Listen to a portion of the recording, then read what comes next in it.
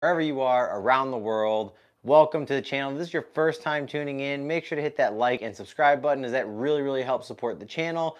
Also, turn on your post notifications so you never miss another one of my videos and you get notified the second I go live. Now, today I'm going to show you the behind the scenes, kind of like the workflow live, so I'm not hiding anything, of the Quick Mill Anita Evo. It's a heat exchanging machine, which is a great espresso machine. So I want to just stop and say thank you guys so much over at Espresso Outlet. His name is Joe, for sending me this grinder to review on the channel, as well as the Anita Evo. These were both sent to me. However, I am just doing a review on the Anita Evo. More videos to follow coming this week and next week. However, very excited to be able to use this machine, and I'm just going to show you kind of an inside look of the workflow that I have been having with this machine. So I am just going to be pulling a couple shots of espresso just to dial in the coffee of choice for today, which is from Good Brothers Coffee. It is light to medium roast, more on the medium side, and it is Ethiopia Argo, which is, it was roasted October 1st, 2021, with tasting notes of lilac, nectarine, and honey. So if you guys aren't familiar with Good Brothers, definitely go check out Brent and Good Brothers. They make great quality beans. No, I'm not sponsored by them, but they are really good beans. So I'm going to give you guys a look into my workflow when using this machine. So I'm going to kind of set you guys over here and just kind of show you like what I usually do on a day-to-day basis when pulling my shots of espresso. So I'll go ahead and just dose out about 20 grams. I'm going to do 22 grams because the bottomless portafilter that Joe gave me is actually pretty deep, and I feel like 20 grams just isn't enough for this one, because I think this is a 22 gram basket. So I'm just going to go ahead and do 22 grams. I don't normally say do 22 grams because I don't recommend that, but that's a lot. But we're going to go ahead and dose that out. We're going to use the DF64 and my mod that I just got for the DF64, which makes your life so much easier when using the DF64. Yeah, we'll go 23 grams because, like I said, this basket is huge and we might as well just be extra caffeinated while we use this machine. So here is the dosing cup. So I'm going to come over here, turn this around, give you guys a better look here. So I'm just going to dump this right into the hopper. This is a customized wood lid for Dylan's Home Espresso Bar. So if you guys are interested in a customized lid for your DF64, make sure to check out my website as well. But instead of using the dosing cup, we are actually going to be using our collar here. Just make sure that the basket's all nice and dry. And the collar just sits on this beautifully, just like this.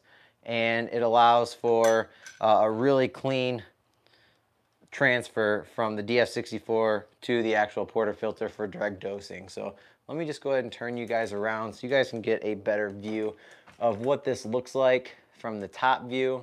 I'll zoom in here. Really nice. And here we go.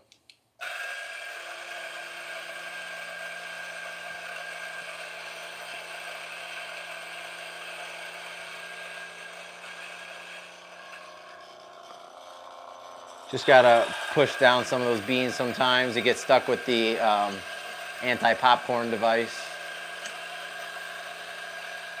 But like you see, there is zero spillage of beans because obviously the collar helps that. So then you can just take this out and then it's withheld inside this collar here. So give you guys a better look, which it's pretty nice.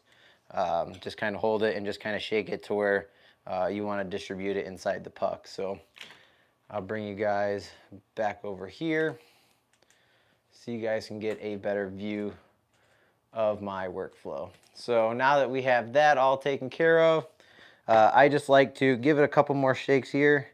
You can even do WDT inside of this, which is nice. So if you guys would like, I normally do WDT if I'm not in a hurry, just because it does help the flow of your shot. Just kind of give it a nice little tiny tap there. Make sure it's all nice and level. I'm using a product by Normcore. This is their all-in-one tamping and distribution tool, which works very nice as well. All right, so we got a nice flat base here, nice puck. Tamping it with the Normcore. And here you have your nice solid puck preparation. So really, really good. Definitely a must-have for your DF64. It also comes with another one that goes over the top of the lid, which is machined to fit that as well. So just going to get my scale pretty much set. So because this is a heat exchanger, you want to make sure that you release some of that heat, because that steam is way too hot for espresso. So I like to run it for a second, just rinse the drip tray and let it sit just for a second, and then lock it in there. Move this over. If you guys want your customized Don't Some Espresso bar plate or anything, it is available. All right, here we go. We'll use the Cruve shot glass. Let's just hope that it is not going to spill out everywhere. We'll go about a 4-second pre-infusion.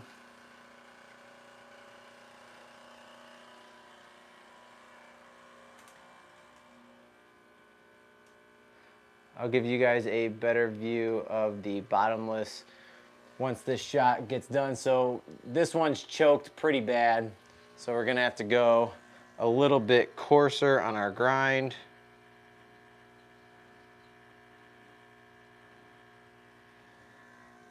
All right, yeah, so we're just gonna let this shot play out here. Like I said, it is pretty fine here.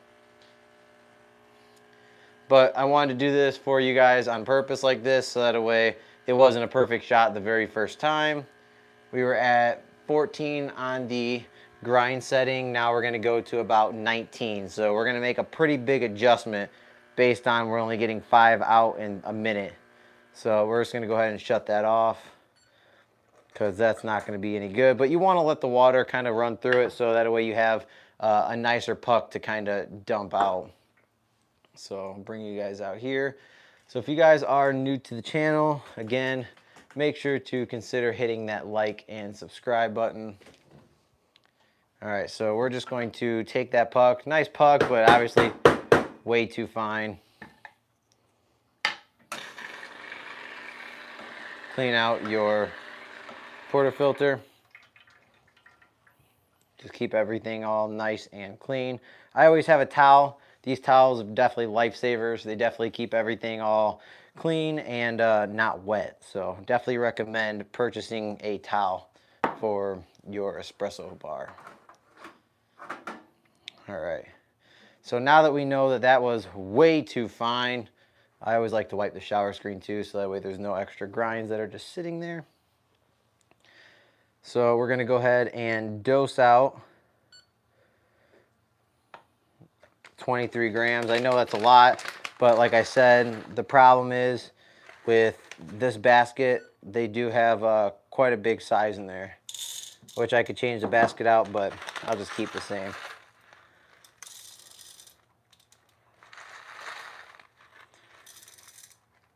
All right, exactly 23 again. We're going to go ahead and dump that into the grinder here. Put our shot collar on. I always like to just stick this in there first and then put that on. It's a lot easier. Let's go ahead and give this a taste. It's going to be disgusting. Absolutely gross. Oh my gosh. Don't do that. Save yourselves and don't do that. I don't know why I do that kind of stuff for you guys. Oh, that was just miserable. That was miserable. Oh man, that was disgusting. My wife's laughing at me in there because it was just that gross.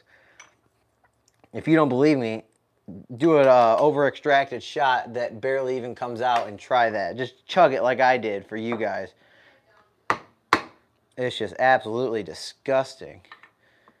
All right, so we got our nice preparation here. let's just use the all-in-one tool that it comes with. So you can even tamp it and just kind of flatten it out like so.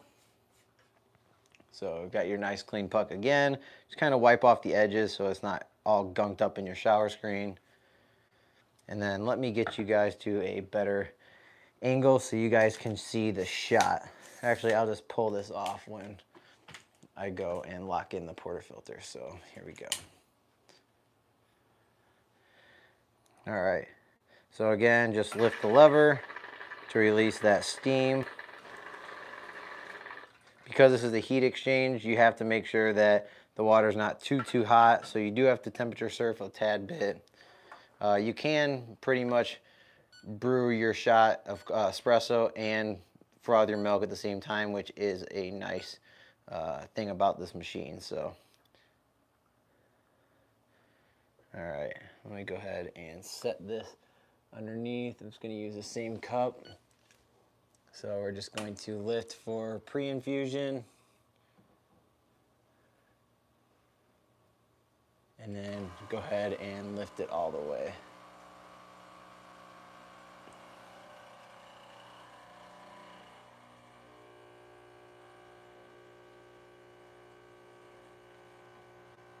So already looks a ton times better than the other shot.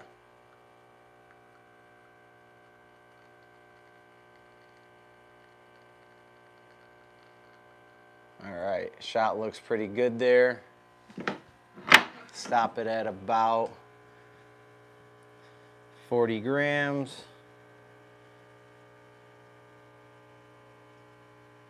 Still pretty over extracted, but not too bad. Yeah, it's pretty bad. I'm not even gonna lie. Nice tiger striping, so definitely good tiger striping there. But the shot was still 52 seconds long. But overall, shot looks really good. Got nice, beautiful tiger striping to it. So let's just go ahead and grab my Crew stirring stick here. I know it's in one of these cups, so you don't really have to. Kind of stir it in here. Cheers. Yeah, so definitely pretty sour. I'll go ahead and do one more shot for you guys. Like I said, this is just a look into the Quick Mill Anita Evo machine. Really nice machine. I've really enjoyed using this machine. I definitely say that it is a bit more cramped than my other machines to use just because everything's so close. You have the hot water spout and the steam wand that's pretty much right next to each other. So you have to move these out of the way every time. Not a big deal. Just something that I'm not used to because everything else is pretty clear. But as for temperature control and stuff, being a heat exchanger, it hasn't been too hard. Steaming is a little bit different than both my machines, but steaming on every machine is going to be different. Once you master one machine, you got to master another.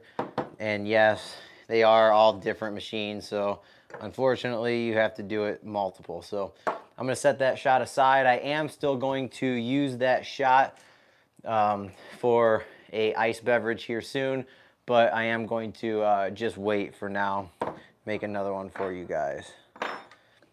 All right, so let's go ahead and get our dosing cup. We got a lot of stuff going on over here. I normally would use my Akaya, but it's over there, so just making the lunar do over here. So again, another 23 grams. Stay caffeinated, my friends. Got to move this out of the way. I was going to do this one as an edited video, but wanted you guys to see kind of the behind the scenes and how you adjust based on what you're getting on your shots. So you want to stay consistent. If you're at 23 grams the first time, stay consistent and use the 23 grams again. So there is 22.9 and perfect, 23. So we're going to go ahead and put it into our grinder here. get our collar, stick it in there. This is a pretty tight fit for the, I think this is the Rancheria Sylvia bottomless portafilter. So let's change this grind size to like 23 because it still is, it still needs some work.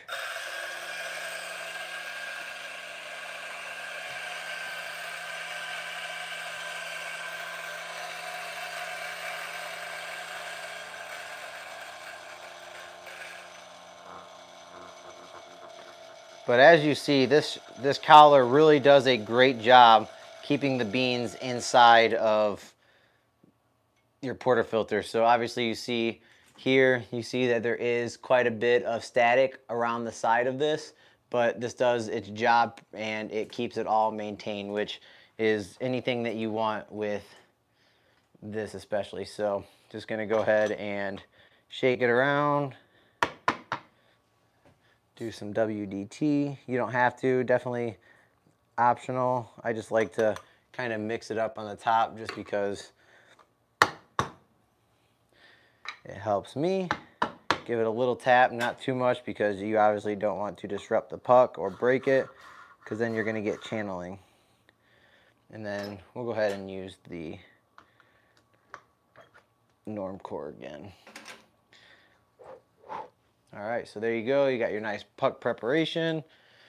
And we're gonna go ahead and pull our shot. So I will take this off and show you guys the view here in a second.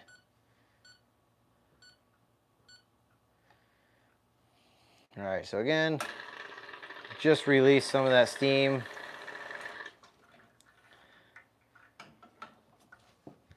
Wipe this down. You have this underneath.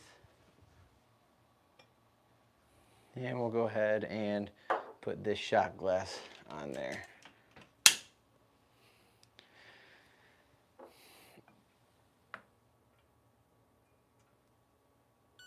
Hopefully we don't have a ton of channeling because that would be awful. About a 5-second pre-infusion there.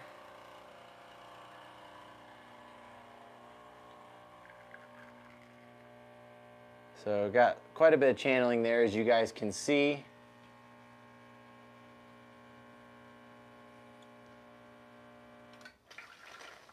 So if you guys saw, that shot came out pretty quick, but on paper, you have the 27 seconds and the 40 seconds out. So obviously there's no hiding the shot there. Definitely a lot of channeling, which can definitely be due to some puck preparation issues. But let's go ahead and pull that out and see if it makes a big difference in taste, because we obviously see the channeling was there, but just because there's channeling doesn't mean it doesn't taste good. So let's check it out. So on paper, like I said, it definitely looks way better than the first one. So let's go ahead and stir this and give it a try. Okay. Cheers.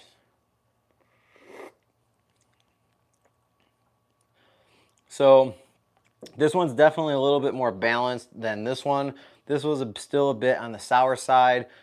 Still a little bit sour for this guy. So even if I did it again, I would definitely recommend maybe either a longer pre-infusion or grinding a little bit finer with the grind, or coarser, but obviously it came out really fast. You saw how much CO2 was still needed to be released with the beans, which these aren't old by any means. They're still pretty new. They're 9 days old, roasted date. But yeah, I definitely say that they need a little bit more time to kind of sit there. I like to have usually pull my shots within like the first maybe 8 or 9 days of the roast date. I don't like to do it too fresh because you see that huge donut that forms. Pretty much all comes from the outside and forms to the center. But as you can see, this machine has definitely been really good. The workflow is not bad at all. Definitely enjoyed the machine. Now, with it being a heat exchanger, pretty much all my machines except for my Breville Express, Barista Express, is a dual boiler. And I can just say that dual boilers are so much easier to work with.